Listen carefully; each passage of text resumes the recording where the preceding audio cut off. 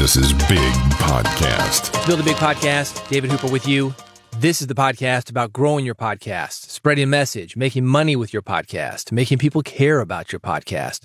If you want to do those things, you are in the right place. I've got a newsletter. It's called Big Podcast Insider. Every Friday morning is when it goes out. This is the audio edition of that newsletter. You will find it at newsletter.bigpodcast.com. Go there if you want to sign up or follow along. Here's what's in this episode. Spreading your podcast. What would Mother Nature do? DIY podcast touring. A great way to build an audience. Feign ignorance and other interviewing tips from NPR. How to decide what to cut or not in an interview. Podcast bait and switch. Also some classified ads for you, things that I think will help you to build your podcast, spread your message, and do the things that I talk about here on this podcast. This episode is brought to you by Riverside.fm, the leading platform to record studio quality remote podcast and video. How great a remote podcast. Amazing, right? Incredible. You can go anywhere in the world. You can sound like you're in the same room. And if you want a tool to help you do that, Riverside.fm, that's a good one. 70,000 people and companies use it. Companies like Spotify, the New York Times. It records locally on each participant's computer. You are going to sound like you were in the same room, regardless of where your guest is. That's because Riverside records locally on each participant's computer, then uploads it to the cloud. That way you get the highest quality audio and video. Are you doing video? Riverside's got you covered. If you're looking to make those long-form video clips into short-form video clips, something for social media, Riverside's got a long-form content editor and AI magic to help you do just that. It's easy. You can try it for free. The URL is riverside.fm. They're going to give you a couple of hours. Take a look, take a listen, see what you think about it. If you want to stick around, I've got a discount code. That URL again, riverside.fm. That's the first step. And the discount code, Big Podcast, BIGPODCAST. That'll get you 15% off now and forever. Riverside.fm, the discount code, Big Podcast, BIGPODCAST. As I mentioned, this is the audio edition of the newsletter that I send out. Big Podcast Insider, that's what it's called. You can find it at newsletter.bigpodcast.com. All of the links to the things that I'm talking about, also at newsletter.bigpodcast.com. Don't write it down. Believe me, you're going to hear it a lot throughout this issue. I'm going to go from thing to thing to thing. And because they're all about podcasting, you want a demarcation point. I've got it. It's this sound. When you hear that, it is time to turn the page and go on to the next one. Here we go. Spreading your podcast. What would Mother Nature do? My wife and I went for a hike in a forest last week. An arboretum. I hadn't heard that word until a few years ago. More or less, there are a lot of different types of trees there. That is done with purpose. What that purpose is, I don't know. But it's a very nice experience. Walking through an arboretum, you see a lot of trees. They're often labeled, sometimes a little bitty plaque. It's going to tell you something about the tree. One of the things that I noticed is how trees spread. Trees are very clever as far as being able to replicate. They use what's available to them, such as animals in the forest or just general nature to do that job, sometimes without those things even knowing it. Here's a funny example. I think it's funny. This is the 12-year-old in me. Badgers help spread the seeds of yew trees with their poop. They swallow the yew berries, but they only digest the fruit pulp. That leaves the seeds to pass through their digestive system intact. They poop it out. It turns into new trees. The seed, the fertilizer, it's right there. Genius, right? Very clever. There's a lesson for podcasters here. If you want somebody to spread your message, spread what you do, you got to make it beneficial for them to do so. You got to make it easy on them. Maybe if you're clever like these trees, make it where it doesn't seem like work. I'm going to talk a little bit about this in this next article, but I'm also looking for ways that you and people like you are using people to spread the word about your podcast. I would love to include your story, talk more about you. I'm on all the social media networks, Pebble, Blue Sky, Mastodon, all of them. Let me know what you are doing. You can find the links to reach out to me. And if you're wondering, what is Pebble? Blue Sky, is that a thing? Yeah, it's a thing. Mastodon, I got all the links. They're at newsletter.bigpodcast.com. DIY podcast touring. This is a great way to build an audience. This is a great way to have people spread your message. One of the best things that you can do to build a dedicated audience is to get in front of people with what you do. And the best way that you can get in front of people is to literally get in front of people, do an in-person event. One of the cool things about in-person events, and this is what I talk about being tricky. If you can get one person that's interested in coming, that person is going to tell a friend or two. People generally do not go to these events alone. So let's say I'm a fan of your podcast. You're doing an in-person event here where I am in Nashville, Tennessee. Maybe I'll bring my wife. Maybe I'll bring a friend. Who knows? But I'm going to bring somebody. I'm probably not going to show up alone. Most people are like this. How do you do this? I've got a tour diary linked at newsletter.bigpodcast.com. Also, the behind-the-scenes story of how The Wind, that's the name of the podcast, how they toured the U.S., Canada, and the UK. You want to know what these events look like? What kind of presentation is involved? I got that too. I've got a video linked. It's at newsletter.bigpodcast.com. That's the thing I think people find scary about this. Well, I'd like to do a live event, but what would I do on stage? I got a video for you if it's a one-man show. If you got more than one person, if you're doing an interview-style podcast, or if you've got a panel or a co-host, it's going to be even easier for you. One of the reasons I think that this is so effective is because so few people do it. Any live event, especially a string of them. And this story that I've got linked, the US, Canada, UK, you got to get there for one. United States, big country. Canada, even bigger. UK, pretty far away. You got to put these together, man. You got to get yourself there, but you got to book the thing. You got to organize it. You got to promote it to get other people there. But if you can pull it off, you can, with the right work, you will get back more than what you put in. Nothing develops relationships and brings people together like a live event. I've already mentioned this, but it's worth saying again. Nobody goes to a live event alone.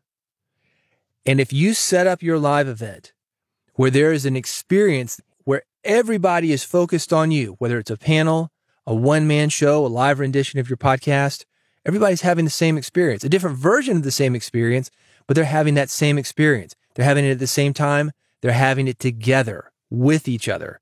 That's a great way to build camaraderie between the listeners that you've got. You probably experienced this if you've gone to a church service. I did an interview last week with Dolly Parton. We were talking about what makes a good song. And she said, well, it's got to have a hook. It's got to have a chorus you can sing along to. People sing back to you. She explained it like that. And the first thing I thought about was church. Everybody's singing the same thing, hymns. You're going to see this at rock shows. You're going to see this at musicals. You're going to see this at hip hop shows. Hey, ho, hey. Naughty by Nature knows that. How did they blow up? Yeah, man. They had call and response songs. You can do that at a live event. You might be familiar with Rocky Horror Picture Show. It's not a one-sided thing. The reason that movie is so big isn't because the movie is so good. It's because the audience gets involved. And that's your opportunity with live podcast touring. I've got all this linked. It's at newsletter.bigpodcast.com. Very quickly, I mentioned the Dolly Parton interview. The next episode of this podcast, I'm taking you behind the scenes on that, the before, the during, and the after. You're going to hear the raw tape when I connected to Dolly. You're going to hear me talking to her engineer, getting connected. You're going to hear me talking to my producer before and after that interview. How it went down, if you're interested in that, bigpodcast.com/subscribe. That is the next episode. So subscribe now to make sure that you don't miss it. bigpodcast.com/subscribe. Also related, speaking of live events, if you're looking for a live event about podcasting, Pod Indy, that is coming up November 4th in Indianapolis. And a couple of weeks before that, Afros and Audio. This is October 21st and 22nd in Baltimore, Maryland. If you're interested in either one of those, I've got more information online, newsletter.bigpodcast.com. Feign ignorance and other interviewing tips from NPR. I had a conversation with a friend of mine, my friend at NPR. This was a few weeks ago. And while it sounds obvious, this is something that I had not really thought about until I asked her a question about a documentary style project I was working on. Most of the interviews that I do, it's the same type of person. I mentioned Dolly Parton. These people are used to doing interviews. Dolly probably did 20 interviews the day that I talked to her.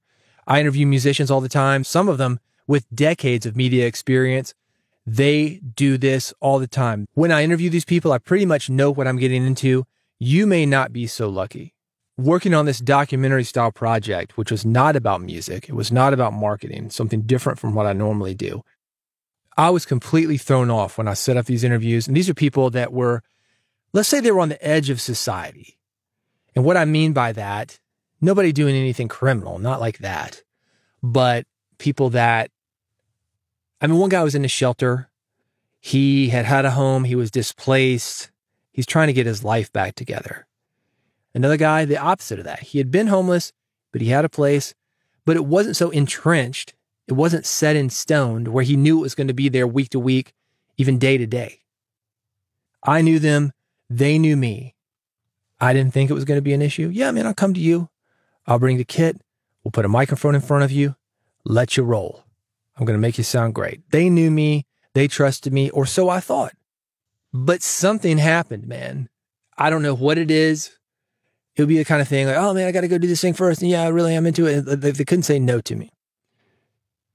I don't know what it was. Oh man, I got to go do this thing first. And it was just one excuse after another. One guy wanted money for the interview, and I don't pay for interviews. I did think about it. Honestly, I was like, well, this guy's doing manual labor, just trying to survive. I'm taking a couple of hours out of maybe a work day. So, maybe I'll throw him a couple bones. It didn't work regardless. It was just like one thing after another. And talking to my friend from NPR, she said, yeah, that's fairly common. She works with a lot of these same kind of guys, meaning on the edge. And I'm not making a judgment about that, but just people that maybe nobody's ever listened to them. Maybe they just think, well, what's the point? And that's my thought. That's my like, hey, why would somebody not want to talk to me? And that might be one of the reasons. Maybe they were nervous. Who knows? You just run into all sorts of people when you are podcasting. And this is the point. This is the point of this article. Feigning ignorance and other interviewing tips from NPR. When you're going from one type of person to another type of person to another type of person, if you're doing short NPR style pieces, because most of them are short. If you get 4 minutes on NPR, it's like, ooh, man, that's forever. You're going to come in contact with a lot of different people. What do you do? What do you do to get the interview, set up the interview, make people comfortable during the interview? That's what this article is about. I think you're going to find it helpful. I found it helpful even for the musicians, the media trained people that I'm interviewing. Because certainly you want comfort there. You want the best possible tape that you can get. I started in radio long before I got into podcasting. With that said, I would never have considered myself a radio person. When I'm in the radio studio, I really feel like I'm more of a podcaster. When I started my radio stint now, 2005, I started podcasting alongside that, and I was coming in kind of as an outsider. I'd worked at a couple stations previously, but, as like a music jock or something. I've done a few documentaries, but, I'm a podcaster first. I'm used to doing my own thing. And I think that was more of just where I came from in the music industry, putting out our own records, selling our own records, getting other people on board after we had done something, not going to them for permission. The point being is NPR, they do things differently than podcasters. And we can learn a lot from NPR. We're in our own world. I remember the first time I went to New Media Expo. And this is after podcasting for 10 years, a little more. And I didn't know some of this stuff because I was looking at it like radio. So anyway, sometimes we get in silos. The way you were doing podcasting, the way you were doing radio, there are things that we can learn from these other people. This is a great article. It's about feigning ignorance and other interviewing tips, how NPR does things. If you want it, it's at newsletter.bigpodcast.com. How to decide what to cut or not in an interview. Speaking of NPR, again, 4 minutes, that's a long time on NPR. You might have 90 seconds. Yeah, you better start cutting. We don't have that in podcasting. You can go on and on and on. Get you a Tim Ferriss style interview, 4 hours. We see that a lot in podcasting. But radio, no, you got to get good at what to cut. I had an interview with a guy this week. He owns a vinyl record pressing plant, stamping out records. Yes, they still exist. You're under 30. Look it up. Google it. You got about 20 to 24 minutes of space per side on a 33 1/3 RPM record. You can squeeze a bit more per side, but these grooves are physically cut into the vinyl. And if you put too much on one side, you are compressing the grooves, getting more grooves per inch of that record. So you don't get high quality sound. You don't have the highs and the lows and the dynamics that people like and buy records for. 20 to 24 minutes per side. That's optimal on a vinyl record. Now, you're probably not going to put your podcast on a vinyl record. But thinking like this might be helpful to you because limitations force you to make choices about what goes in and what's left out, what's left on the cutting room floor. Are you being this aggressive with your podcast editing? Maybe you should be. Let's take it back to Tim Ferriss. A 4-hour interview. He's gotten a little better in recent years, maybe 2 hours for the interview, but a lot of that could be chopped. I've talked about comics on here. What a great comic is doing, trying to get a laugh every 6 seconds, 10 laughs per minute. If you've only got 5 laughs per minute, you're hitting a laugh every 12 seconds, you're considered half as funny. Think about that with your podcast. If I can hit you with something important, something that makes you think, feel, get angry, get sad, have some kind of emotion, do something, take action. If I can hit you with that stuff, then pause very quickly and hit again, you're going to think, damn, that's a good podcast. That's something that's making me feel things. That's something that's getting me to take action. You're going to be considered a better podcast than the guy who just rambles. Well, I don't know. What should I talk about today? Or the co-hosts that try to catch up. Hey, how you been doing? Well, I've been good. Hadn't seen you since the last episode. What have you been up to? Fine for you to have that. Build a rapport with your co-host, but chop it. It's not adding to your show. I've got more thoughts linked at newsletter.bigpodcast.com, including opinions on what you should never cut and the ethics of rearranging content. If you're curious, newsletter.bigpodcast.com. Related, and I've got this link too, I've got a song. It was cut from the best-selling music album of all time. Talking Michael Jackson, Thriller. There was a song on there, and they chopped it. Quincy Jones said, nope, that's not going to work for this album. And it's a great song. It's by Michael Sambello. Remember Maniac, Maniac, Maniac? It's not that song. It's another song he wrote.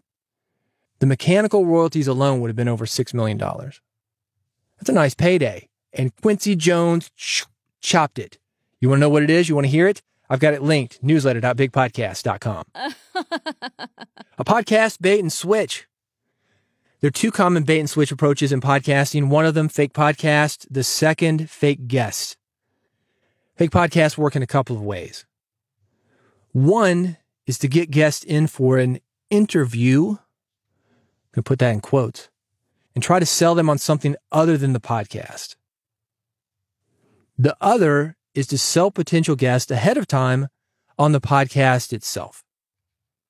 You might have had this happen. Somebody reaches out to you and they say, oh man, I would love to interview you. But they're not really interviewing you. They just want to get you on the phone, give you a sales call, give you a sales pitch. That's what I'm talking about. Or maybe you're a book author. Sometimes these fake podcasts that sell the podcasting opportunity, they say, well, I'd love to interview about your book, but it's going to cost you $50, $100. I mean, some of them are pretty cheap, but it doesn't mean that it's worth it. I've met a few hosts, maybe more than a few over the years, who charge people for interviews, and they're not bad people. They're not evil. But one guy told me, he said, well, everybody else is making money, so should I. His podcast isn't very successful. Maybe that's why he's not making money. I want to take this thing back to the thing I talked about earlier about interviewing people, and some of them want money. Some people are just thinking today. They're living day to day, hour to hour, minute by minute. They are in that kind of situation. And podcast hosts, no different.